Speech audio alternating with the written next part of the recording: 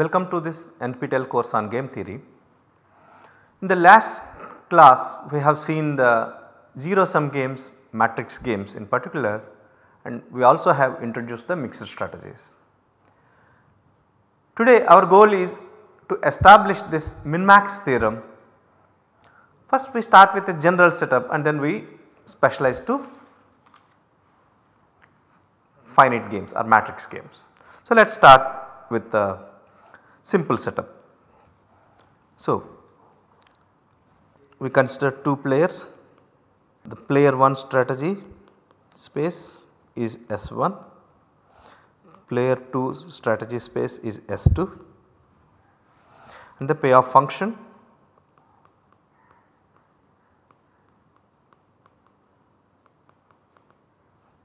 is F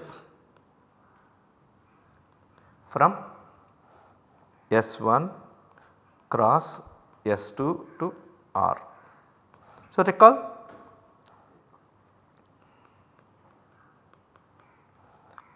payoff to player 1 is Fxy and payoff to player 2 is minus Fxy. Of course, x is a strategy chosen by player 1, y is a strategy chosen by player 2. Now once again we recall equilibrium, saddle point equilibrium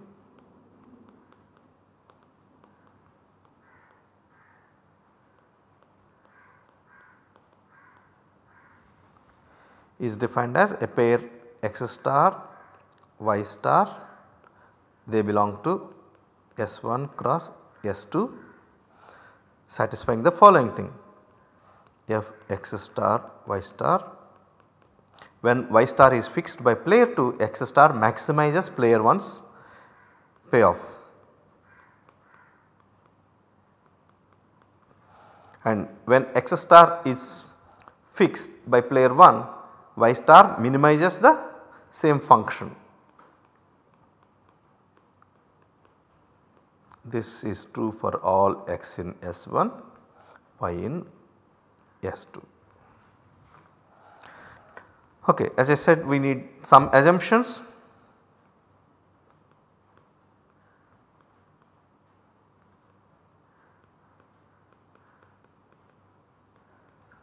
We assume S1 is compact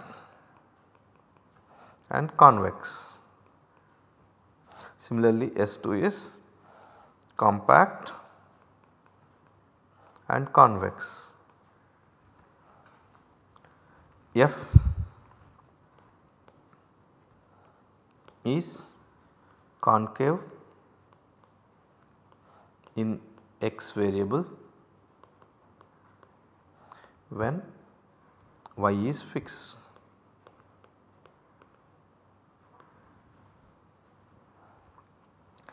Similarly, f is convex in y variable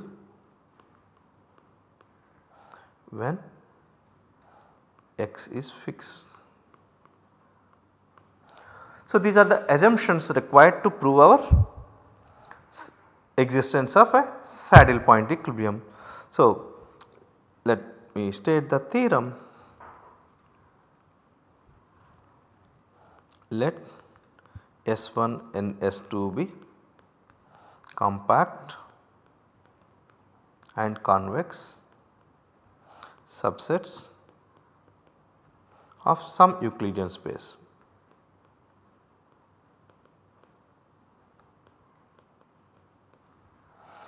F is concave convex function. What I mean by concave convex is that in the first variable x variable f is a concave function, in y variable f is convex. Then saddle point equilibrium exists. This is the theorem. So we will try to prove this. The proof is not very hard, but we require some play with the convexity and all. So, first to start with, we assume f dot y as a function of x is strict concave and f as a function of y variable is strict convex. So, the advantage of this strict concave or strict convexity is that the function will admit a unique minimizer or maximizer according to it is convex or strict convex or strict concave. So, let us say what the strict convexity means is that f x lambda y plus 1 minus lambda y prime is less than or equals to lambda f x y plus 1 minus lambda f x y prime. This is the convexity. In the strict convex case, this is replaced by a strict inequality. So, that is the strict convex, and a strict concavity is defined analogously.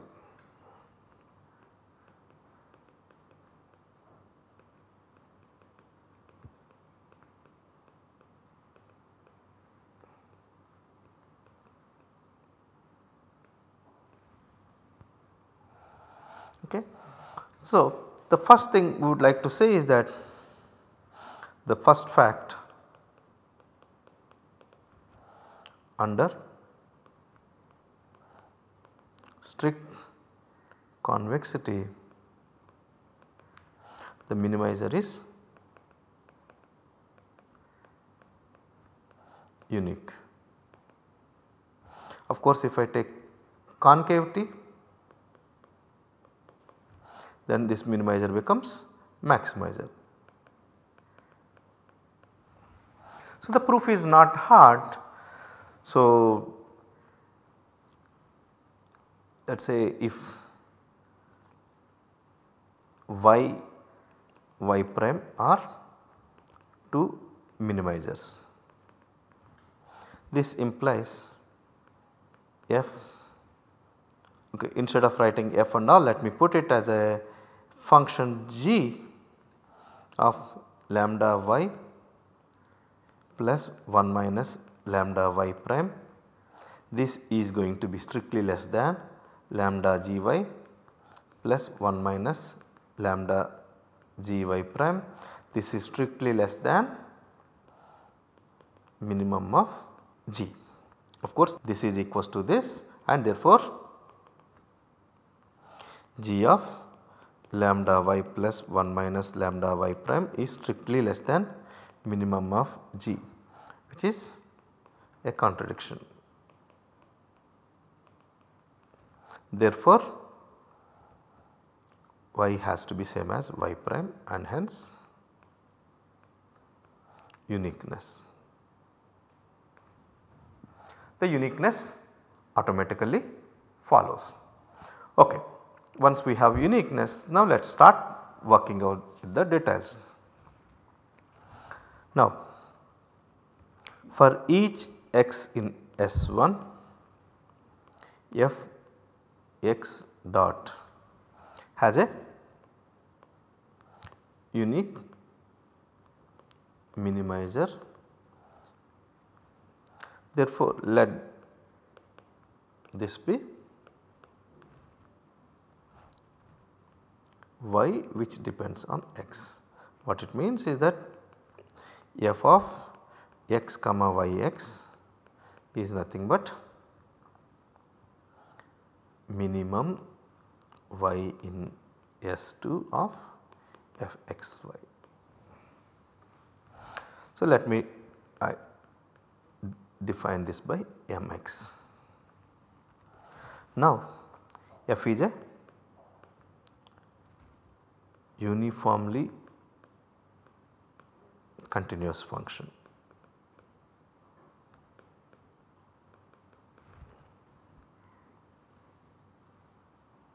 Okay. on S1 cross S2. Basically S1, S2 are compact sets and hence any continuous function on a compact set is uniformly continuous. So that is the reason why f is going to be a uniformly continuous function. Now this uniformly continuity implies that as a consequence of this is that mx is continuous function. So this follows from the uniform continuity. So the argument is that if x and x prime are sufficiently close, fx prime y and fx y are also sufficiently close by irrespective of y, that comes from the uniform continuity, and hence you can show that these are all, this mx is a continuous function. I will leave this as an exercise. It is a real analysis exercise. Okay. Next thing I would like to say is that mx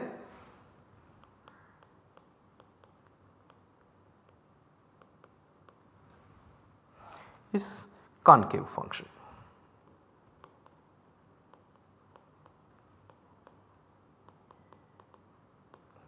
Why is this? So recall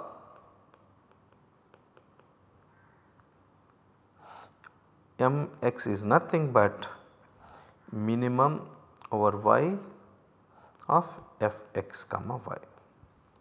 For each fixed y, fxy is a concave function and then you are looking at the minimum of them. So minimum of the concave functions, so this is a concave function. This follows because mx is pointwise minimum of concave functions. Therefore, mx is a concave function. This implies mx has a maximizer. Let this be x star in which is in S1. So x star is in S1. This existence of x star happens because S1 is a compact set and m is a continuous function on S1. So let this be x star. Now what we have is that mx star is nothing but max over x of mx, which is same as max over x min over y of fxy. Now we will show that x star y x star is a saddle point equilibrium.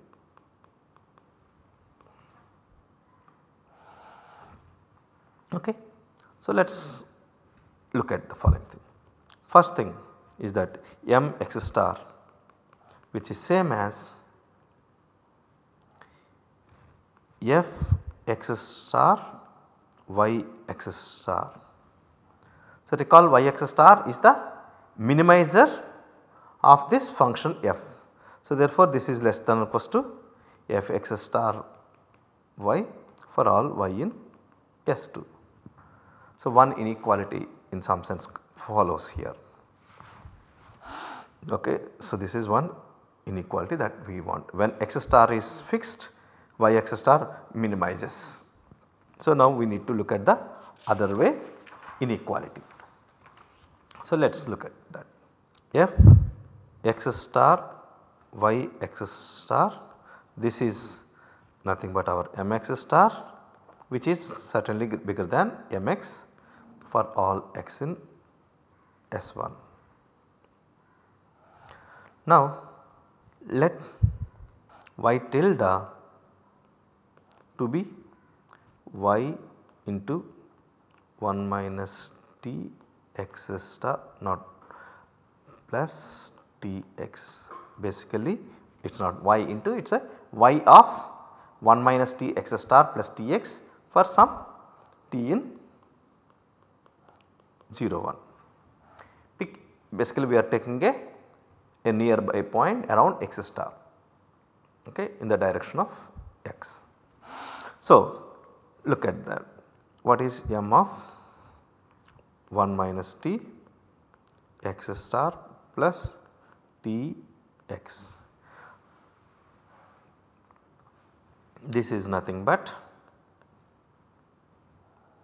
f of 1 minus t x star plus t x star comma y tilde, and now f is concavity is there. So therefore this is nothing but 1 minus t f x star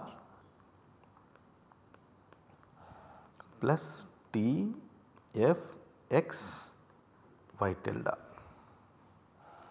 So now what we have got here is the following thing: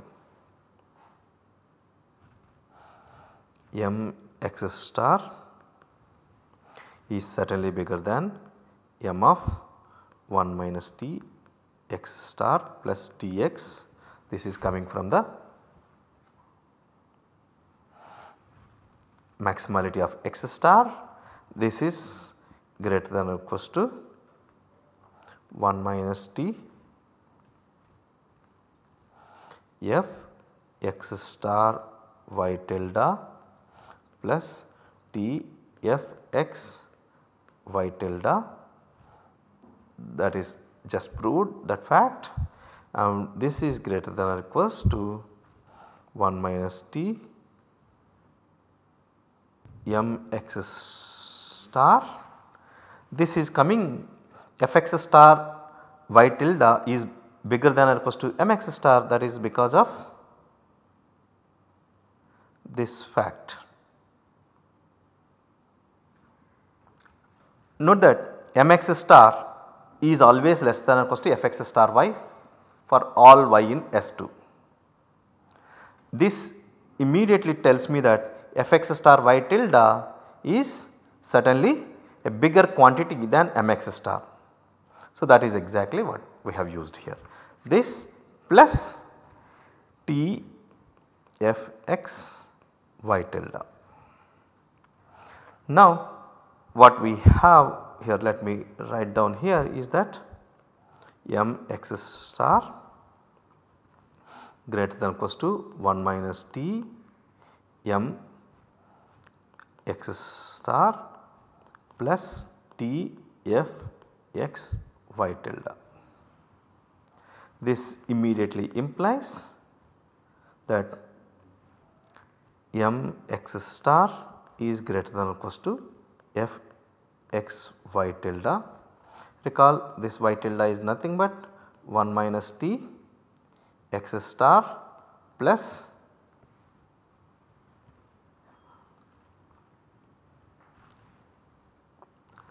tx of, this is basically y of the best response corresponding to 1 minus t x star tx, and we have already seen that these are all continuous functions.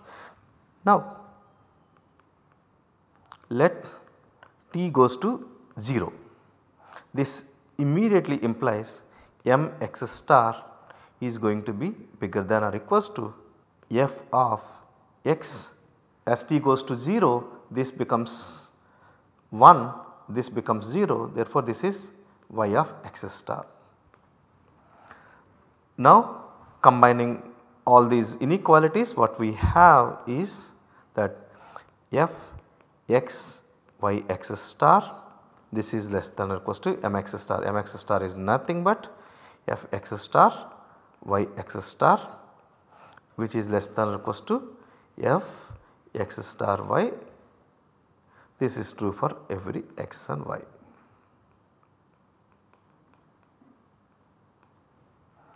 Now this proves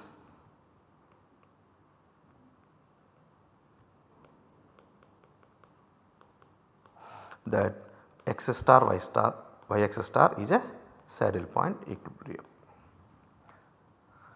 So, this is a one very simple proof.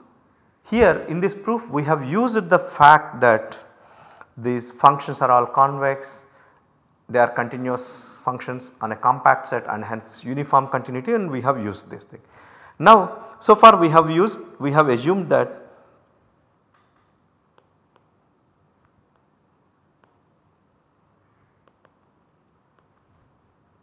f is strict concave and strict convex in the appropriate variables.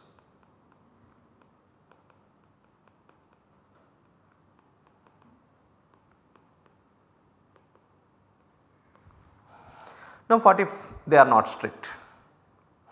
If they are not strict,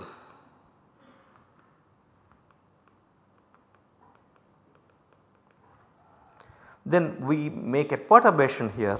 So for example, we consider epsilon xy to be fxy plus epsilon mod x square plus epsilon mod y square. Okay, we need to take here minus to make it concave and here it is plus. Now this becomes strict concave strict convex function.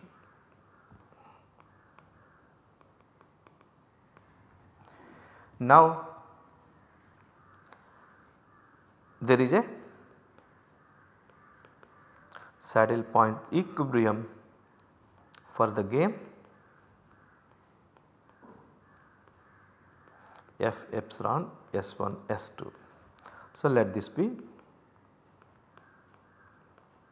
x epsilon y epsilon.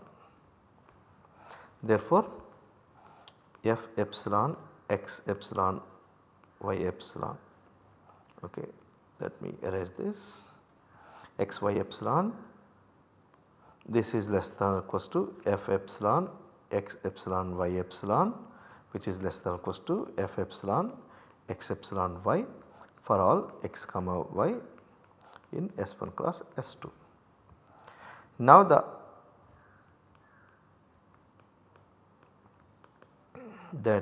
the sequence x epsilon y epsilon has a convergent subsequence in S1 cross S2. So this extracting this convergent subsequence follows from the Bolzano-Weierstrass property, S1 cross S2 are compact and hence this happens. Now let x epsilon y epsilon converges to x star y star along some subsequence. Now along this subsequence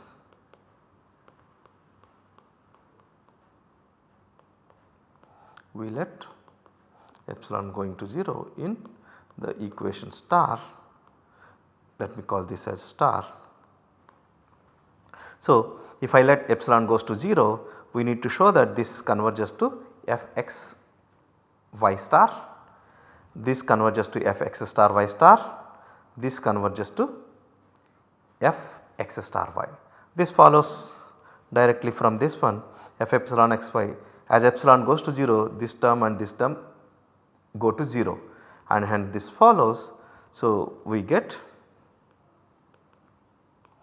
f x y star which is less than or equals to f x star y star which is less than or equals to f x for all x y in S1 cross S2. This proves the theorem.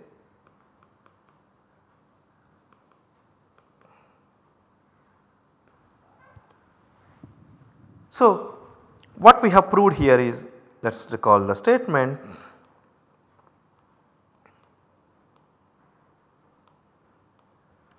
If S1 and S2 are compact and convex subsets of some Euclidean space and f is a concave convex function, then the saddle point equilibrium exists. Let us recall what we have proved.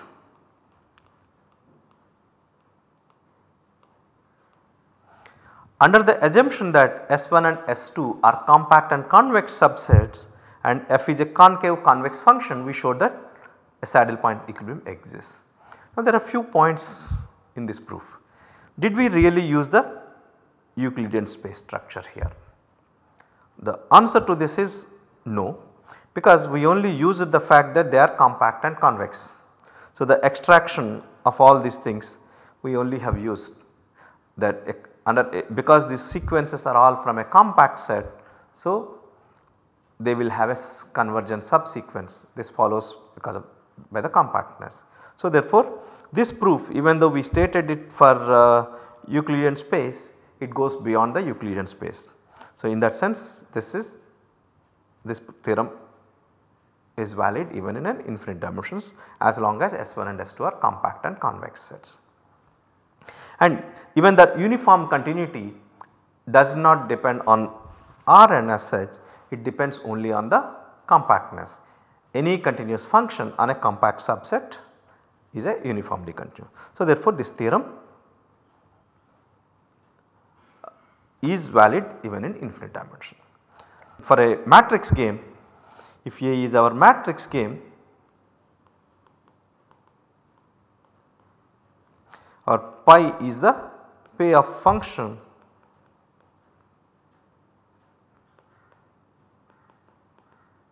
this is the mixed extension, then this pi is now a payoff function from the mixed strategies of player 1 cross mixed strategies of player 2 to R, and note that this pi is a bilinear function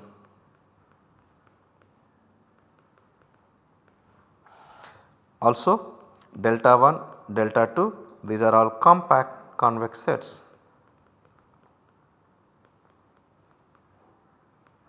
Therefore mixed equilibrium